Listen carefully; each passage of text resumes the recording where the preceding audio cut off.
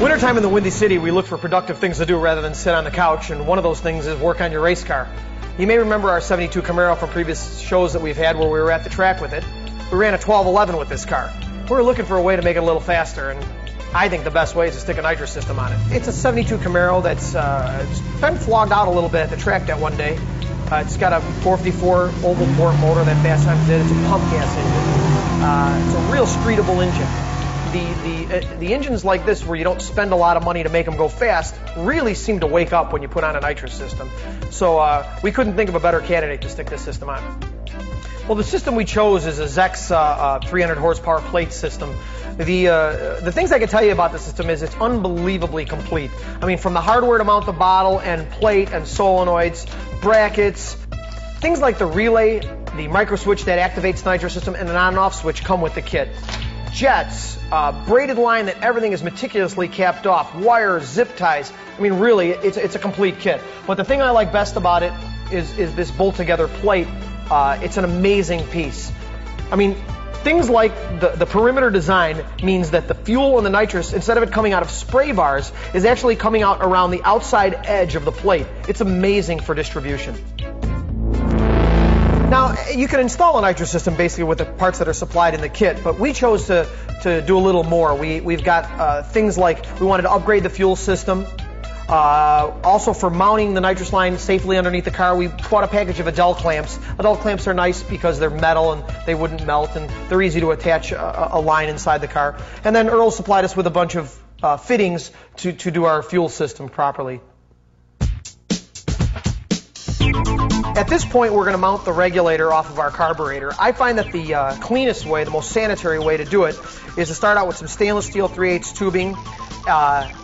What you do is you bend the tubing to fit into your regulator. This is the Holley regulator. When all is said and done, when you're done screwing it together with your carburetor, it's amazing how strong this is. It actually doesn't require a bracket if you use the stainless steel lines.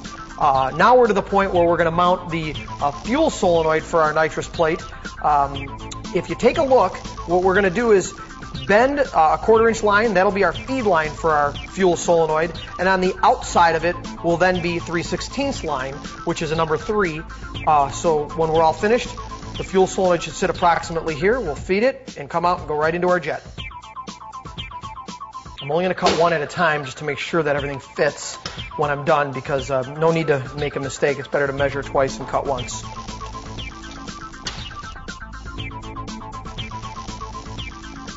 Normally, bottle placement is dictated by the amount of line that you have with your nitrous system, but luckily with this ZEX system, the line is very, very long, and we can essentially put the bottle anywhere we want to. And we actually have a pretty good place right back here behind the right rear tire that'll fit very nice. Before you drill any holes, make sure you're not drilling into something like your gas tank.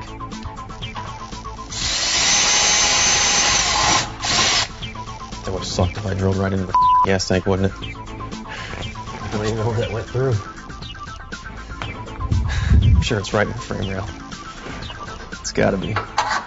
Here's our finished nitrous plate system. The way it works is the nitrous oxide obviously comes to the front of the solenoid. When it leaves the solenoid, it comes out and goes into the nitrous plate. The fuel solenoid does the same thing. Now, if you notice, our one line for our nitrous is significantly longer than the line for the fuel. I did that on purpose. I found that the nitrous systems seem to have a softer hit. And when I say hit, I mean it doesn't explosively apply power to the rear tires. And when you're driving a street car on radial tires, it's a lot nicer to have a graceful application of nitrous oxide. That's why the one line is longer. Now, when 12 volts gets supplied to the solenoids, what it does is it comes out of the solenoids and then basically comes out of these holes around the perimeter of the plate going into the intake manifold. It's really kind of a cool system. So, next step is to put it on.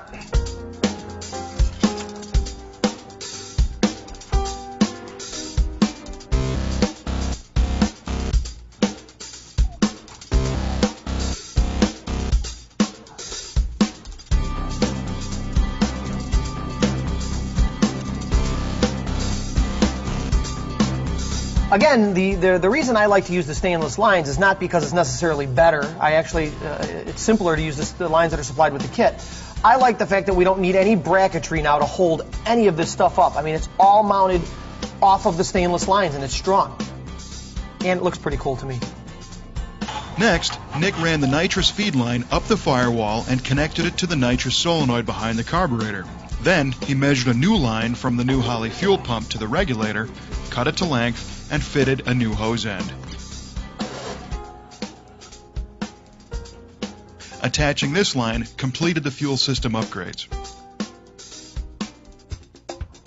While Nick finished the lines under the hood, Graham mounted the bright purple ZEX nitrous bottle to the bracket in the trunk using the supplied hardware. Then he connected the other end of the nitrous feed line to the bottle and tightened the fitting. Nitrous bottles are shipped empty, so this one will have to be filled locally before the Camaro's first nitrous drag strip run. Okay, next thing we have to do is plug in the wires for the activation switch, like that. And the way this switch works is when the secondaries are fully open, you'll notice it hits the switch and turns the nitrous system on. And that would turn on the system. Pretty cool. Okay, the last thing that we have to do then is to get into our fuse box, put a spade clip on the end of this wire, and plug it into an ignition source. After that, we just take this inline fuse kit that ZEX supplies with it. After the fuse, we go right to a master on and off. When we flick this switch on, it sends power to our 12-volt source right outside the firewall. It goes to our micro switch on the side of the carburetor. That means that the next time you floor it, solenoids turn on, and you got an extra 250 horsepower if you want. It's going to be awesome. Learn more about this nitrous install on our website, V8TVshow.com.